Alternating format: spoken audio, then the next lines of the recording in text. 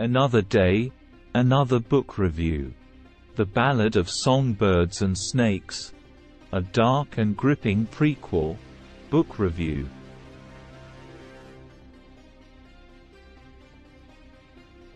Welcome back, fellow book lovers. In today's video, we'll be diving into the world of Panem and exploring a novel that takes us back in time to unveil the origin of a beloved character.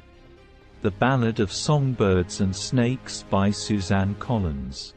If you're a Hunger Games fan, buckle up, because we're about to embark on a thrilling journey. Published in 2020, The Ballad of Songbirds and Snakes is a prequel to the internationally acclaimed Hunger Games trilogy. In this book, we're transported 64 years before the events of the original series, delving deep into the life of a young Coriolanus Snow. The story takes place during the 10th Hunger Games, and we see Snow as an ambitious, charming, and highly intelligent 18-year-old student. He's assigned as a mentor to a girl from District 12 named Lucy Gray Baird, the female tribute for this year's games. As the story unfolds, we're shown the struggles of post-war Panem, and how the capital tries to rebuild itself. Through Snow's perspective, we experience the early days of the Hunger Games and witness the cruel and manipulative strategies the capital employs to maintain control. The Ballad of Songbirds and Snakes focuses on the theme of power, ambition, and morality. We observe how Snow's ambition, coupled with the oppressive environment of the capital, shapes him into the ruthless leader we encounter in the original trilogy. Suzanne Collins masterfully crafts a gripping and dark narrative, exploring the human psyche and the roots of evil. The novel showcases how the desire for power can corrupt and manipulate even the most promising individuals. Additionally, Collins provides readers with the backstory of the Hunger Games creation and the origins of its traditions.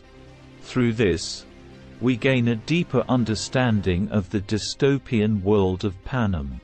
The character development of Coriolanus Snow is one of the most compelling aspects of this book. We see his vulnerabilities and internal conflicts, which add depth and complexity to his character. The relationship between Snow and Lucy Gray Baird is also beautifully crafted, revealing the intricacies of love, loyalty, and betrayal. The Ballad of Songbirds and Snakes has received mixed reviews from fans and critics alike.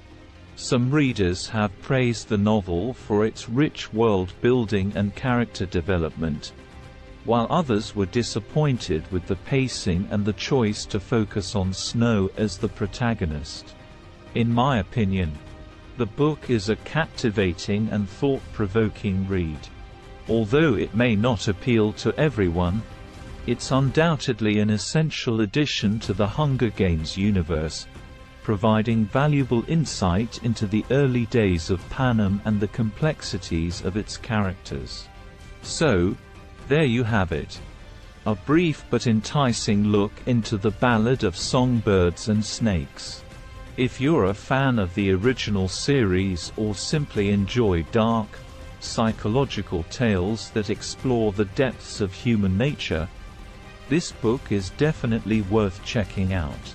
As always, thank you for joining me in today's review. If you've read the book, let me know your thoughts in the comments below. And if you haven't already, don't forget to subscribe for more book reviews and literary discussions. Until next time, happy reading. Before we wrap up, let's take a quick moment to appreciate Suzanne Collins' extraordinary storytelling. With The Ballad of Songbirds and Snakes, she once again demonstrates her ability to create vivid, immersive worlds filled with complex characters and thought-provoking themes. If you're interested in exploring more of her work, don't forget to check out the original Hunger Games trilogy, as well as her other novels such as the Gregor the Overlander series.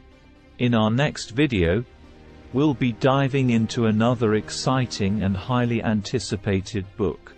Stay tuned, and make sure you have your notifications turned on so you don't miss out on the next review.